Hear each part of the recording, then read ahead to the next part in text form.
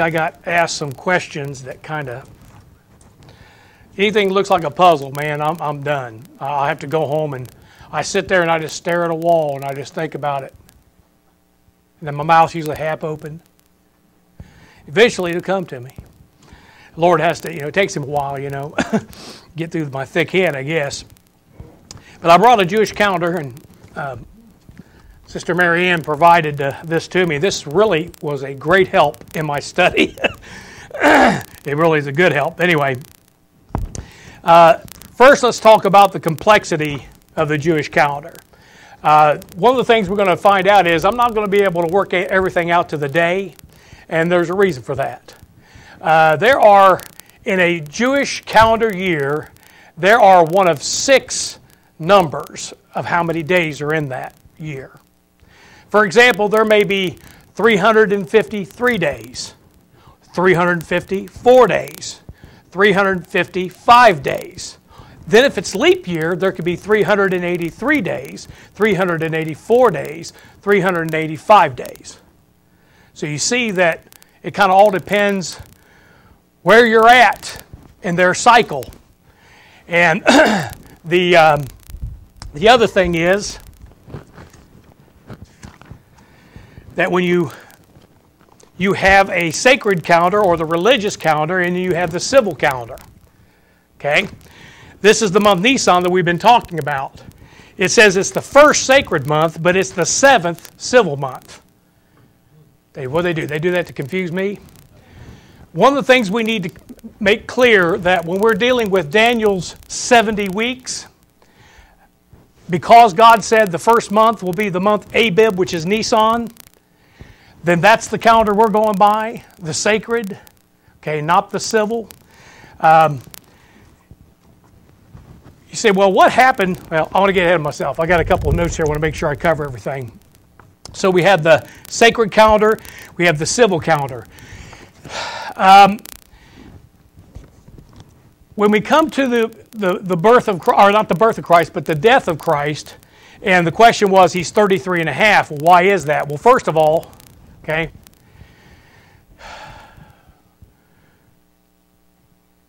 he is born at Tabernacles. There's exactly 6 months difference between Tabernacles and Passover. Remember, we are starting at Passover, year after year, Passover to Passover to Passover. So when Jesus Christ is crucified on the cross, because he is born at Tabernacles, there's a 6-month offset. Do y'all see that? Tishrei and Nisan are 6 months apart. And that's the month he's born in. He's born at the Feast of Tabernacles. That's why he's 33 and a half, but it's exactly 483 years.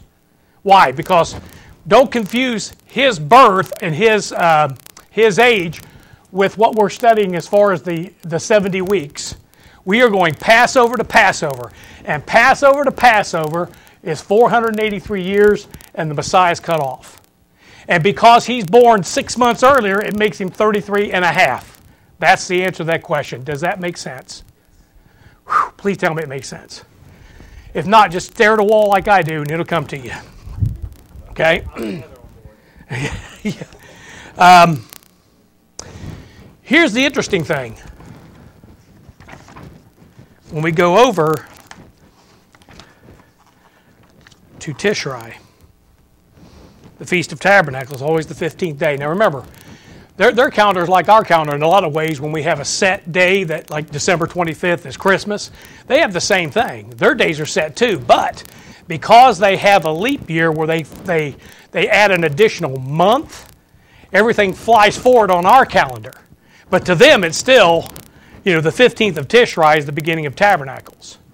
But notice it says there that the Tishrei is the 7th sacred month, but it's the first civil month. Isn't that odd? Daniel's 70 weeks is based on the sacred, but then when it comes to the birth of Christ at Tabernacles, they have their civil calendar based on his. It's like they couldn't get away from it. So don't let that confuse you,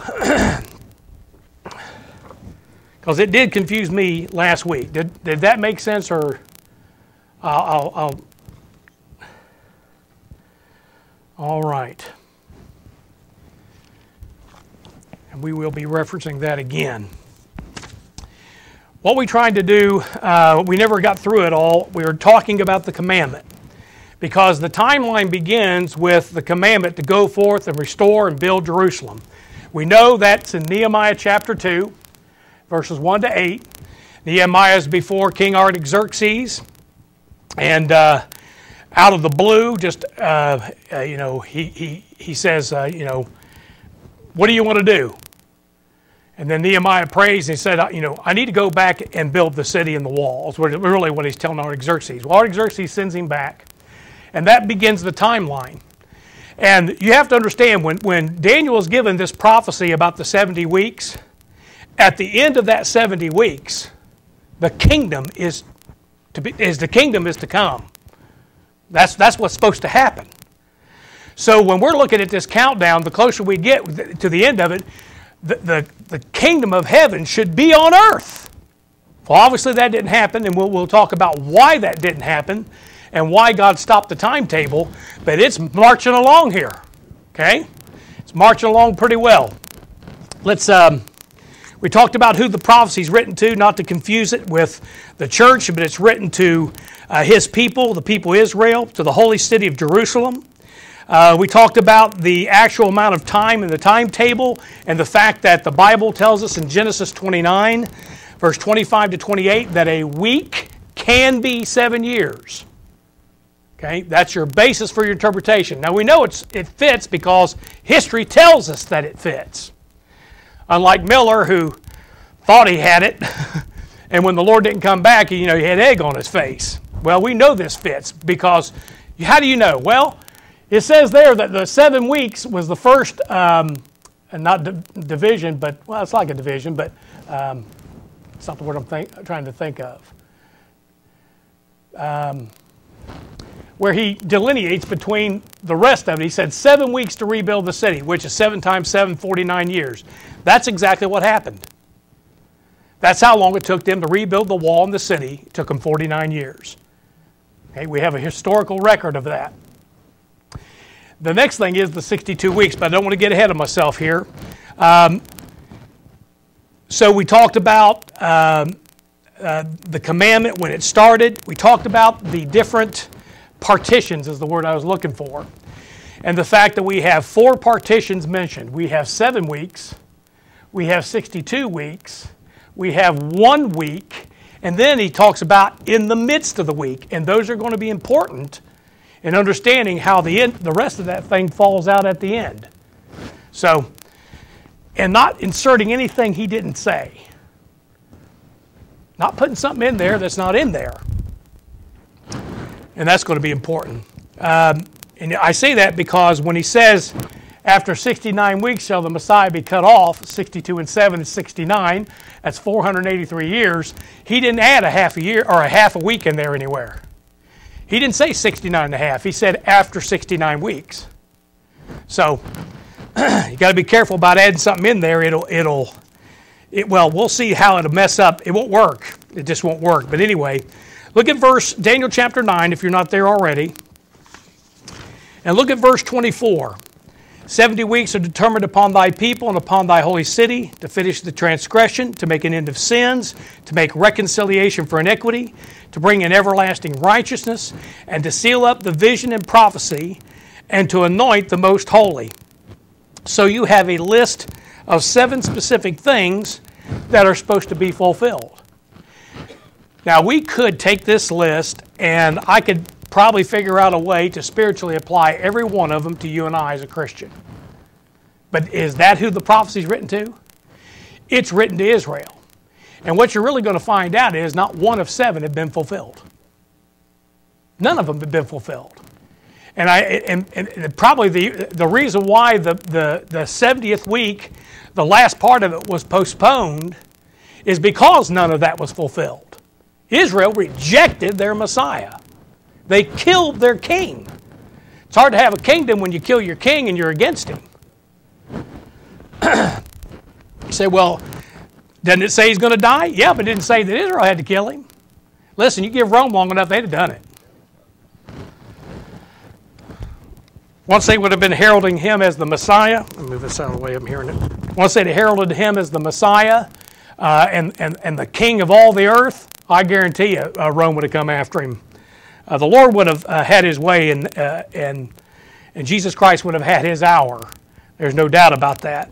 But let's look at those 7 things. Number 1 is to finish the transgression. My transgression's finished. I'm saved. But Israel's isn't. Now, he's paid for their transgression, but they haven't finished transgressing.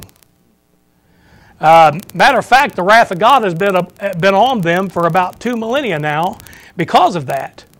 They said, His blood be upon us, upon our children. You'd never find any people on earth more persecuted than the Jew. Romans 11:26, he says, and so all Israel shall be saved, as it is written, there shall come out of Zion the deliverer, and shall turn away ungodliness from Jacob. Eventually, the Lord's going to right that thing. And you know, he certainly gave it a good try. I think that everything that you see back there in the Gospels is a legitimate offer. When Jesus Christ says the kingdom of heaven is at hand, it's at hand. If he says the kingdom of God's at hand, it's at hand. Everything that needed to be fulfilled and written up to that time would have been fulfilled. The offer is legitimate. Does he know what's going to happen? Yeah, he probably does. He knows what's going to happen. He knows he's going to reject. But the offer is legitimate. You know, when somebody makes you an offer but it's not real, and you say, well, you weren't going to do it anyway, that's kind of, you know. But if the offer is legitimate, and then you turn it down, that's one thing. The second thing is to make an end of sins. Romans 11:27, for this is my covenant unto them when I shall take away their sins. And notice that we're getting this revelation in Romans chapter 11 in the Pauline epistles. Romans 11 is the chapter in the Bible that tells you what happened. That blindness in part and the setting aside of Israel happened because of their rejection. Just don't be so foolish as to think it's permanent. Say, why you say that? Because God made promises to Abraham and there were no strings attached. He has to fulfill them. One way or the other, and he'll do it too. You just give him some time, he'll take care of it. The third thing was to make reconciliation for iniquity. Hebrews 2:17 says, wherefore in all things it behooved him to be made like unto his brethren, that he might be a merciful and faithful high priest in things pertaining to God, to make reconciliation for the sins of the people. Now, he made reconciliation in the fact that he went to the cross to save his people from their sins. The Bible tells us that. But Israel has not received that reconciliation. They have not been reconciled. And this is all about Israel. I bring this up because you're going to... I don't know what it is with some Baptists, but they're bent on making everything in the Bible apply to the church. You know, and that really messes up your theology. It was explained to me very simply that the church age is a parenthesis of God bringing in a kingdom. And if you keep that in mind, you'll get your Bible right. Now, you make it more than that, then you'll have yourself stealing the promises of the Jews and keeping them for yourself. I've always said if you could go from Acts 7, where instead of stoning Stephen, they listened to his preaching, and put a parenthesis there and a parenthesis after Philemon, where you go into Hebrews and bring it together, they're right on track. We'd have been through the millennium, we'd be in eternity right now. Well, I don't know, we probably wouldn't have existed. To bring in everlasting righteousness, number 4, he said in Hebrews 1:8, but unto the Son he saith, thy throne, O God, is forever and ever. A scepter of righteousness is the scepter of thy kingdom. Now, you know, we know that there's righteousness up there. But how about down here? Surely y'all know better than that, right? If you watch 5 minutes of the news, you know better than that. I mean, there's no righteousness in the earth right now. I mean, you know, it's horrible. And when Jesus Christ returns, he's going to bring righteousness. He says it'll be the scepter of his kingdom. Number 5 was to seal up the vision. And of course, this is going to be concerning Israel. He said in Daniel 12:4, but thou, O Daniel, shut up the words and seal the book, even to the time of the end. Many shall run to and fro, and knowledge shall be increased. And he saith unto me, seal not the sayings of the prophecy of this book, for the time is at hand. And I believe that was in Revelations. And so you have, in Daniel 12:4, he's told to seal it up. And in Revelation, he's told not to seal it. You see, Daniel's kind of a sealed book till the time of the end. And then that thing's just going to unfold. Now we get glimpses, and we can get I think because we have the Spirit of God, we can get a pretty good understanding. But we still look through a glass darkly. But then one day, face to face. And that ain't face to face with a book. That's face to face with the man Christ Jesus. And we'll all understand it then. There won't be any puzzles in my mind anymore. All the cobwebs will be cleaned out, and I'll understand all this perfectly. But when he says to seal up the vision, in that phrase, he's talking about completing it, completing the vision. He says to seal up the vision and the prophecy. 1 Corinthians 13, interesting, the chapter on love. I still like the word charity. Charity never faileth, but whether there be prophecies, they shall fail. Now, he's not talking about them failing in the sense that they don't come to pass. He's talking in the sense that they're all fulfilled and they cease. He says, whether there be prophecies, they shall fail. Whether there be tongues, they shall cease. Whether there be knowledge, it shall vanish away. For we know in part, and we prophesy in part. But when that which is perfect is come, then that which in part shall be done away. Now, a lot of folks think the Scriptures was that which is perfect is come, but it's not. And the Scriptures are perfect. But he's talking about Jesus Christ coming, because that's when the prophecies and the vision is going to be fulfilled. And then it's going to be done away. When I was a child, I spake as a child, I understood as a child, I thought as a child, but when I became a man, I put away childish things. For now we see through a glass darkly, but then face to face. Every time you find that reference face to face, especially I believe it's in 2nd and 3rd John, or I think it's in 2nd and 3rd John, the individual's talking about meeting with a person, not with a page. So, that's when those things are done away. That's why the Bible says, now abideth faith, hope, and charity, and the greatest of these is charity. Why? Faith is going to vanish away, and so is hope. Why? Hope's going to be fulfilled. We're going to get resurrected and stand before our Lord. We're no longer going to have faith in Him. We're going to see Him. So what's left? Charity. That's why that thing continues on and the rest of them fail. It's not fail in the sense that it fails you, but in the sense that it's going to go away. So when we talk about prophecy and we talk about the vision, that's not concluded till what? We're talking in the millennium, they won't prophesy. So at the second advent, if you prophesy in the millennium, it's the death penalty. The devil, I don't know if the devil's talking to you from the bottomless pit or what.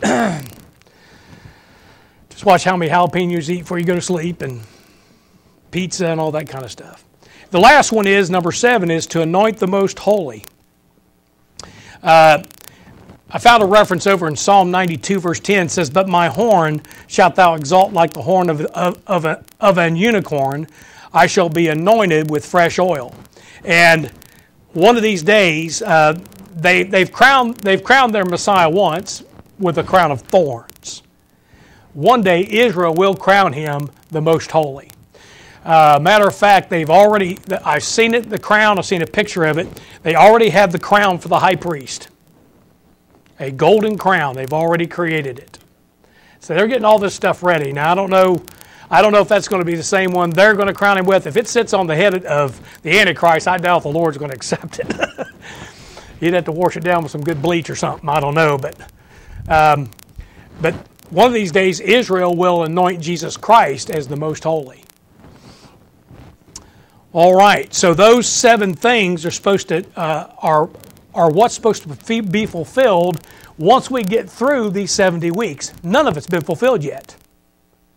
All 7 of them need to finish, and they haven't yet.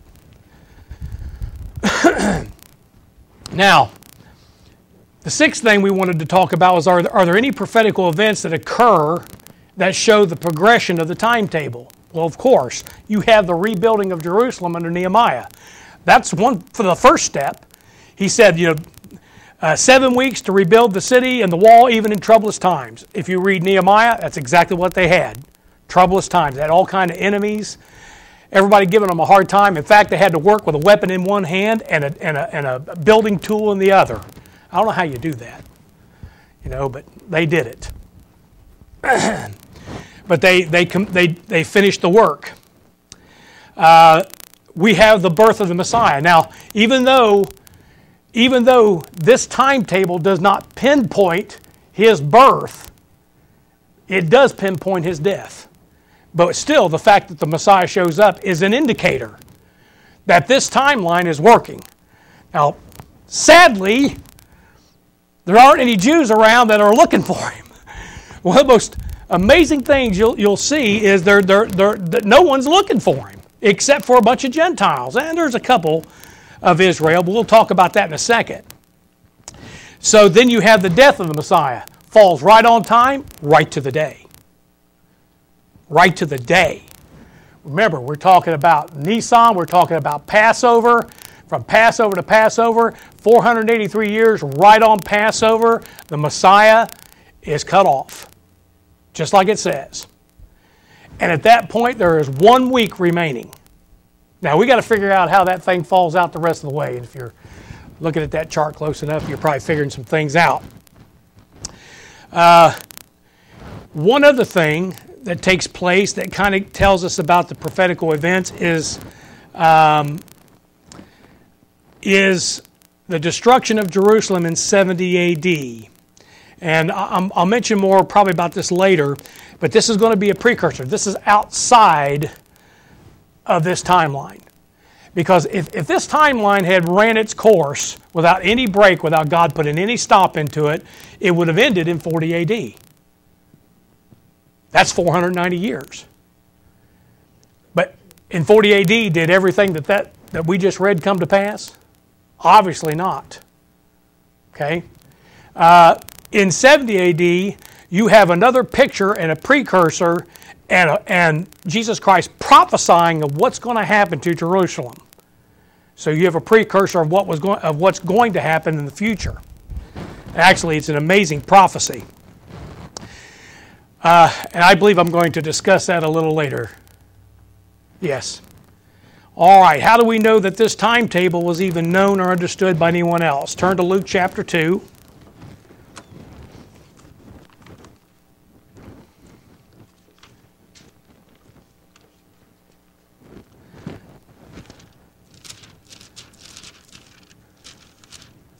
Luke chapter 2, and look at verse 25.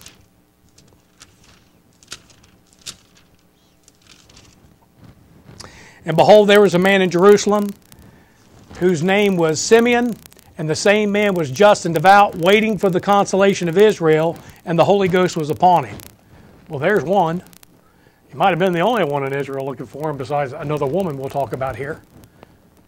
But you see, somebody's waiting for the consolation of Israel. How do they know?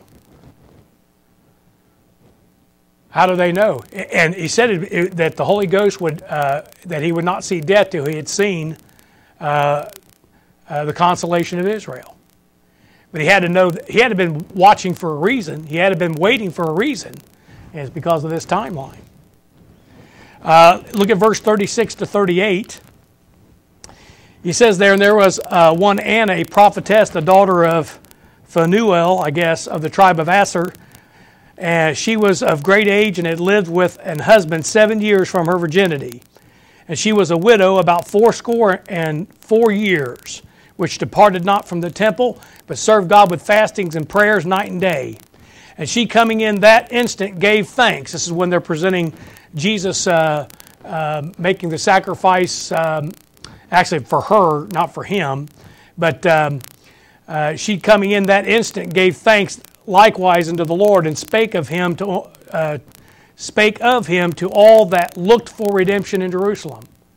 So evidently there's a few that are looking for him. Now, What's funny is that, you got two there, but that may have been it. There may be a few more. When the wise men show up, they figured the thing out.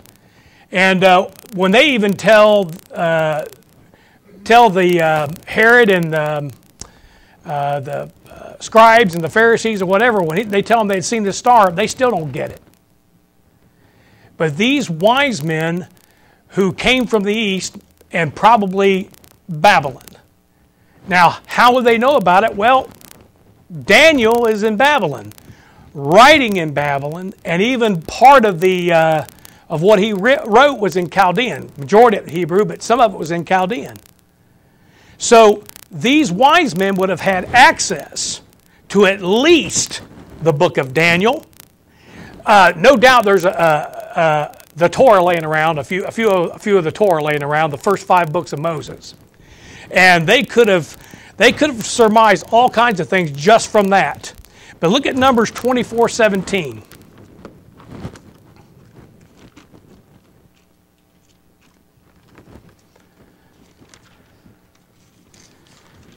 Numbers 24:17.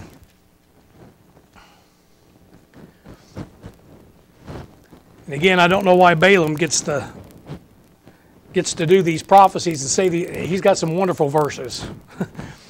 Anyway, it says there, and it says, I shall see him, but not now. I shall behold him, but not nigh. There shall come a star out of Jacob, and a scepter shall rise out of Israel, shall smite the corners of Moab, and destroy all the children of Sheth. But notice there, a star out of Jacob. These men are stargazers. But you got to be knowing when to look up.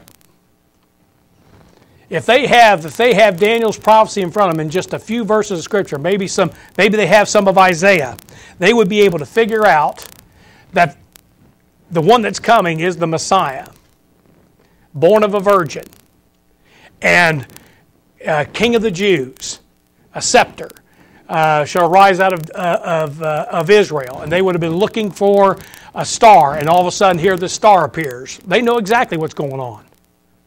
How would they know? This timetable. Doc says they could have known within 2 years. Now, I can't prove that. I can prove that they could have been looking as early as 20 years. They could have made it their lifelong ambition to watch and see if that prophecy gets fulfilled. But there's indicators. Indicators of when Jesus Christ could enter the temple and start to minister inside that temple. He had to be 30 years of age, because that's what it says in the Old Testament 5 times, I believe, in the book of Numbers. There's some other things that would have been an indicator to them of being able to figure that out. But the wise men were looking for him. But but when those wise men and when they do show up, he is in a house, and he is a young child. He's no longer a baby. It takes him a while to find him, but nobody else is looking. They said, well, where is he? He's born King of the Jews. Herod's only interested because he wants to kill him. And the scribes, they go ahead and give him the final piece to the puzzle and tell him that he's going to be born in Bethlehem Ephratah. Probably didn't have the book of Micah. Had they had the book of Micah, they would have known, wouldn't they? Of course, that one was written a little bit later, so at least they have an idea. Of course, the Lord, that star ends up leading them right to where the child is. But isn't it funny that none of them Jews that figured that out, other than a couple older ones, like Simeon and Anna, and the rest of them totally missed it. But yet here comes some wise men rolling into town, and they're saying, where is he that's born King of the Jews? They're all excited. You don't see the scribes and Pharisees, what? What? All you see is Herod say, king of what? I heard a preacher one time, ain't nobody kinging it but me. And that's why he says, when you find him, come back and let me know so I can go and worship him. Of course, you know what Herod ends up doing, don't you? Killing all the males 2 years and younger in all the coast of Israel. Wouldn't it be something here, Jesus Christ, other than John the Baptist, who was raised in the wilderness? They're the only two within 2 years of their peers. Jesus Christ, at his very age, pictured the resurrection. Because all the other kids were dead. All the other males were dead. Anyway, then look at Matthew chapter 3. We know this is proceeding along because when Jesus comes and John the Baptist, they come preaching the kingdom. In Matthew chapter 3, verse 2, this is John the Baptist. In those days came John the Baptist preaching in the wilderness of Judea and saying, "Repent ye, for the kingdom of heaven is at hand." Sound to me like it's coming, coming down to the wire. And then in verse, 17? No, not verse 17. Verse 17. That's not it. Verse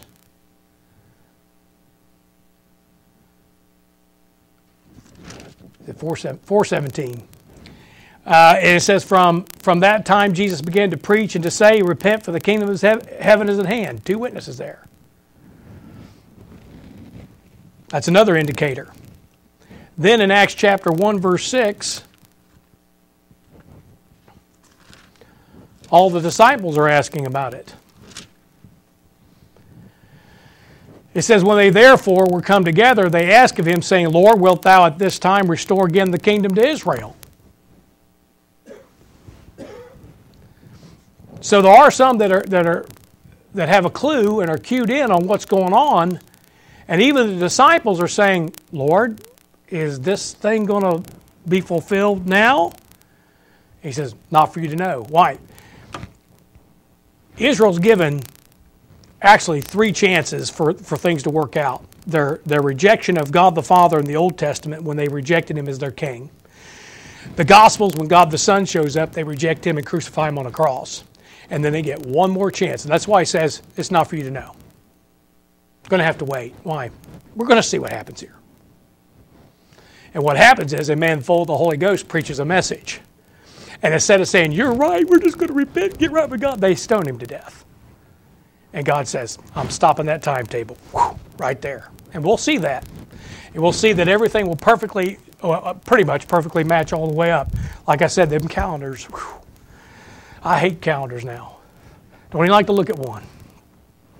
Oh, the other thing is, on these calendars, a Jewish day begins in the evening. Evening in the morning, that's because that's how God's day is. Us Gentiles are backwards. You all think this is backward. No, we're the one backwards. And the evening and the morning were the first day. Okay, that's how that goes. When I went online, I found another Hebrew calendar. It didn't match this one. And this is a Hebrew calendar. It was all set by one day. Like one chose, because they're trying to line it up with our days, I guess. I don't know what they're doing. But anyway, one chose the evening and one chose the morning, I guess. And they're all set by a day. Weird. I'm like, what do I do with that? Well, two Hebrew calendars that don't even agree.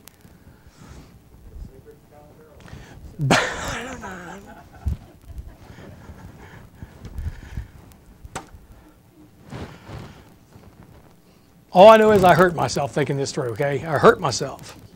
I'm just not good at that kind of thing. All right, now the next thing that we need to talk about, we talked about the commandment. Now let's talk about the cutting off of the Messiah. In verse 26 of Daniel chapter 9, it says, "After 62 weeks shall Messiah be cut off, but not for himself." And let's just stop right there because we have a colon, then we have something else that takes place there. So we have the cutting off of the Messiah. Now, I don't know where some pinhead tried to say that the word cutting off was castration. I think it's they've tried to prove that in the NIV. That's not what happened. Genesis chapter 9. Somebody tells you something like that, you need to go to your Bible.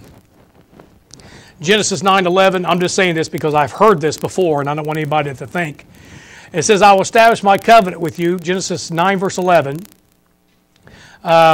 "Neither shall all flesh be cut off any more by the waters of a flood, neither shall there be any more be a flood to destroy the earth." And that's obviously that they weren't castrated, they were drowned. Okay? So when he talks about the Messiah being cut off, he's talking about the Messiah dying. Pretty clear. Okay. Just threw that in.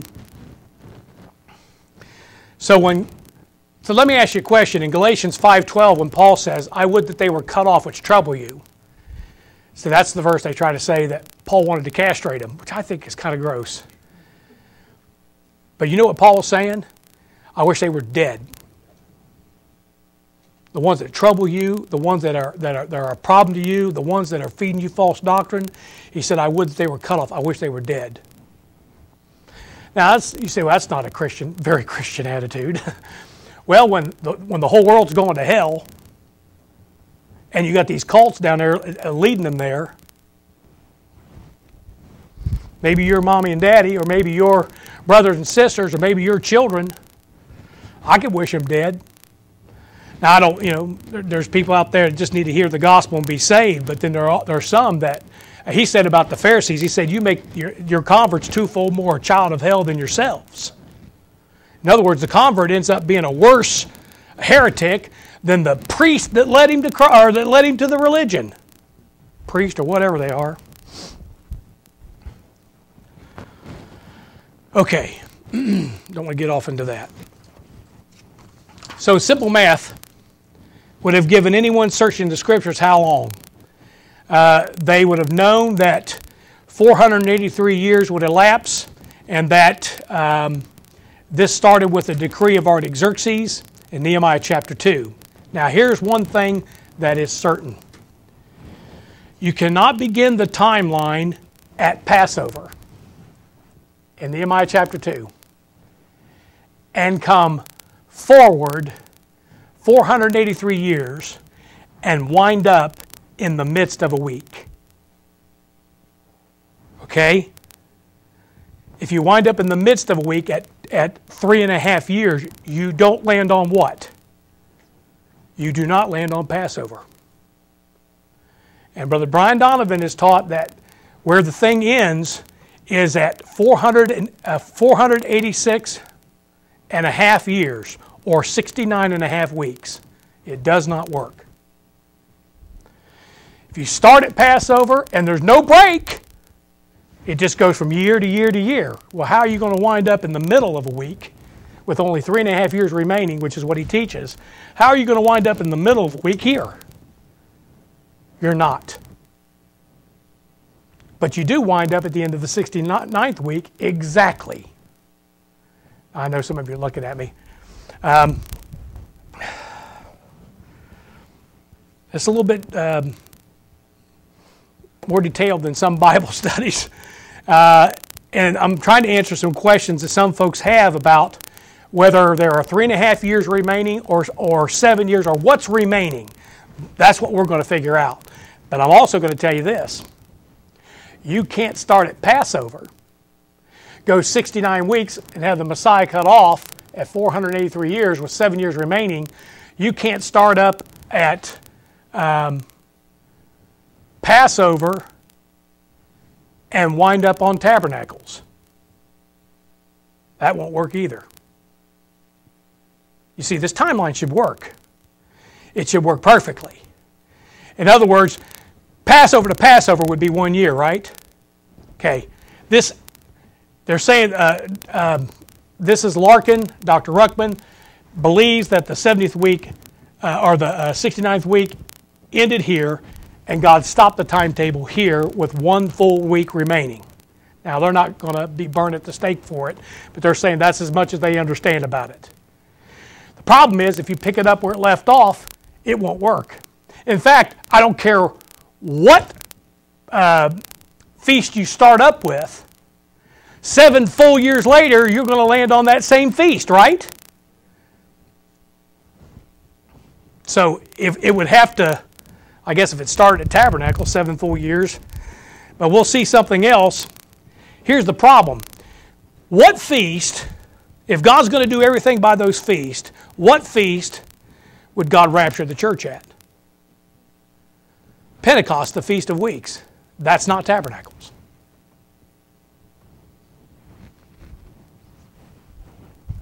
Patience, it all works out.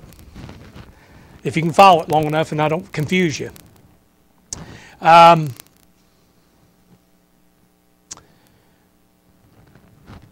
see here, get ahead of myself. Now, Brother Donovan's saying that only 3.5 years remains versus either a full 7 years or a good bit of that. But yet the Bible gives you the type or example of 7 years.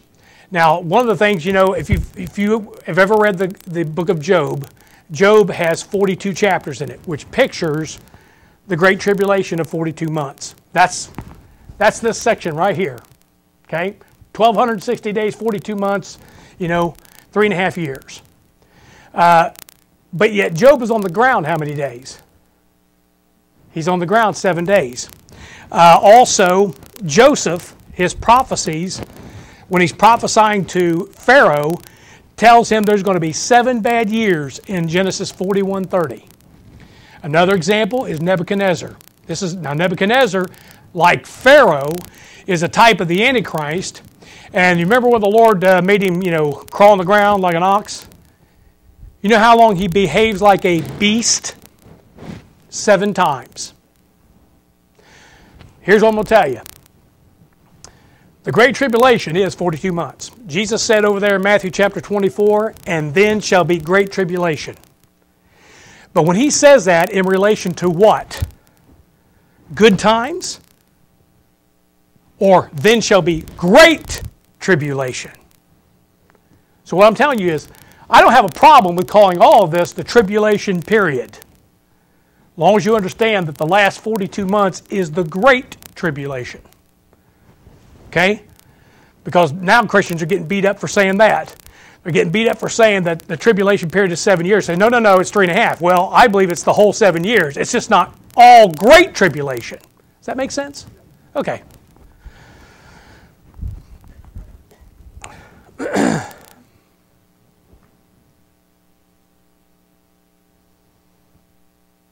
Okay. And where I'm going to leave you with that is there's not 3.5 years remaining, and there's not a full 7. In fact, the Bible tells you exactly what is remaining. You just had to look. And when you divide that up and see how that thing falls out, we're going to see the feast line up, the days line up, the calendar line up, all the way. Okay? Any questions? You're all just like, what?